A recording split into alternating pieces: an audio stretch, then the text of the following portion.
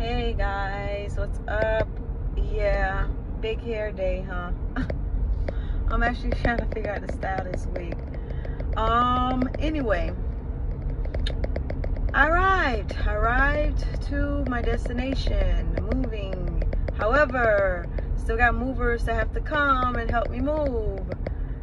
So, yeah, how to deal with stress.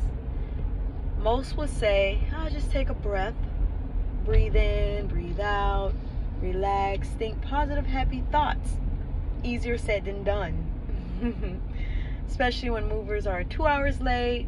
You got here and expected to have your furniture in, have a nice bed to lay down in and get all cozy, and bam, nobody's here. But that's fine. That's fine. It's called teamwork, you know. My spouse is at the house waiting for them to arrive. But it's fine. It's fine. For the most part, we made it here safe. And that's the thing. People are right. You know, when you're stressed out, just think happy thoughts. Try to just think of the positive side. The worst thing that could have happened that did not happen, okay? You know, so we did arrive safe. That's one thing. We do have our house. Yeah, I mean, and I'm running errands here and there. I do plan to be back online, doing some lives and everything. So coping with stress, right? I'm slightly stressed. I would say grab a drink, but no. A lot of the things what you can do is try your hardest to really not let the stress get to you. And when I say not get to you, is just like I said earlier, thinking positive thoughts in a sense of, you know, it could have been another way. Something could have happened this way, but it happened that way. And maybe it's happening like this for a reason.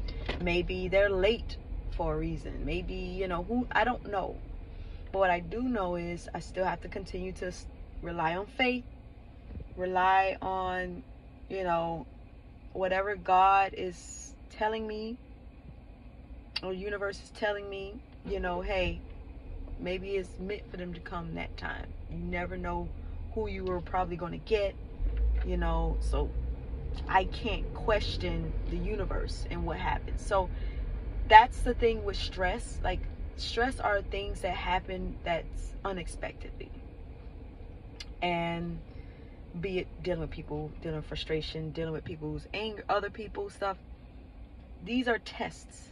And I cannot stress it anymore. It's a test. And we just have to be able to push through the test. We have to be able to fight through the test. So just remember that when you are confronted with a stress factor or stressor, just make sure you just, you know, if you have calming techniques, utilize that. But make sure you just know that this is a test, and this too shall pass.